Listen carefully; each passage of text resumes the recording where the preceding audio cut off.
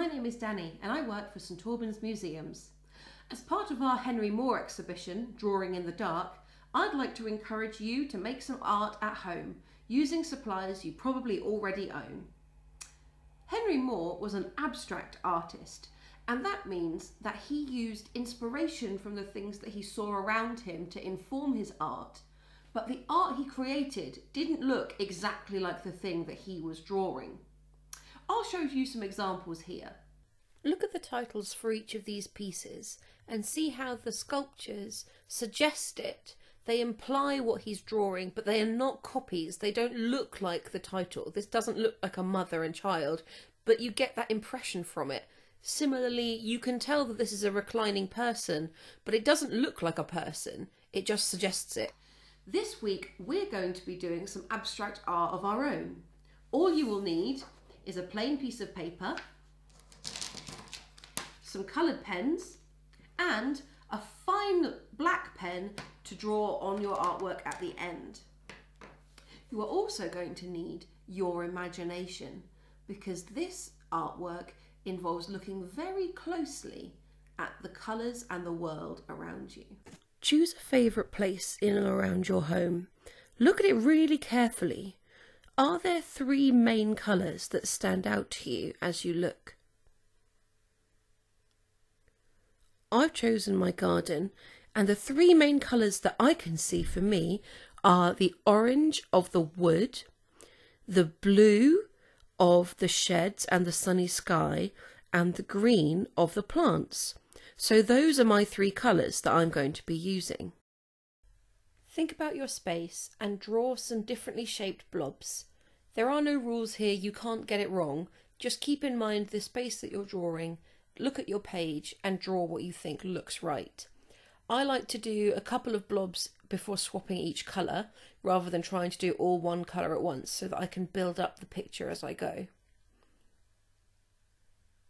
There are no rules, so it's very much about personal preference. What sorts of shapes does the space that you're thinking about or looking at invoke? I'm going for these sort of swirly, soft patterns because for me, the garden and time outside is very much about being relaxed and sort of soft shapes. Also, there's something about leaves and plants around the shapes that I quite like. But really, you can just do whatever feels good to you. If you get stuck or you can't really see where you think you ought to draw next, try turning your piece of paper around or swapping to a different colour. That might help you get some more inspiration.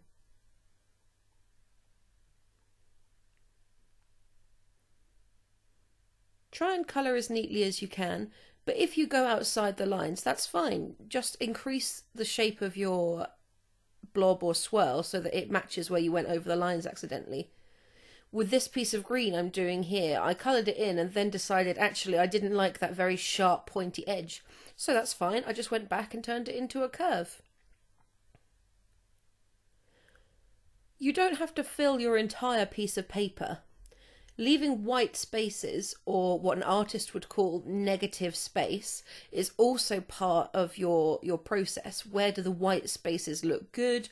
Where does it look like you just haven't finished your drawing yet? It all sort of depends on what you like and how it suits you.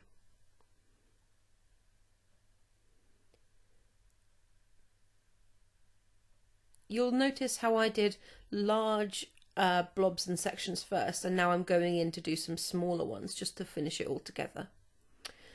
Once it's finished, take your black fine liner, a roller ball or a biro would do, and have a look at the space that you're drawing again. What are some common shapes that you can see? You could take inspiration from a wallpaper pattern, or if you've got lots of square furniture, you might want to do something with squares and rectangles. I'm doing an outside drawing, so I'm using lots of different shapes of leaves in my painting. You can see that I've got some leaves that are very, very small and some leaves that are big. I've got three different shapes of leaves too. This is just what appealed to me, but you can't really get it wrong. Just draw some interesting shapes over the top of your artwork.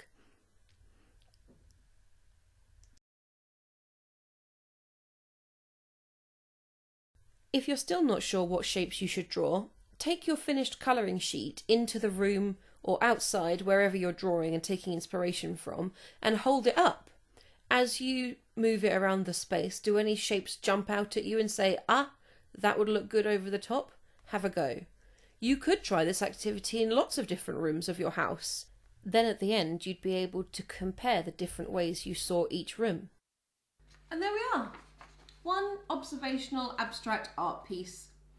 I hope that this has shown you just how fun and easy it can be to make really beautiful artwork.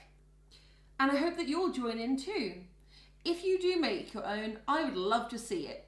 You can either post it on social media and tag us, or email photos of your art to us. I hope you've enjoyed this at-home art challenge and that you'll join us for another one soon. Bye for now.